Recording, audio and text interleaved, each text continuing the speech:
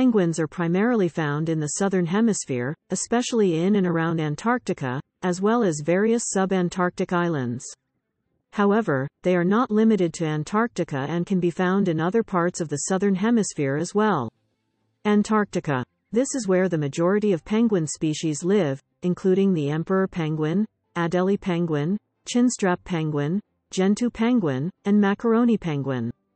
New Zealand. New Zealand is home to the yellow-eyed penguin and the little penguin, also known as the blue penguin.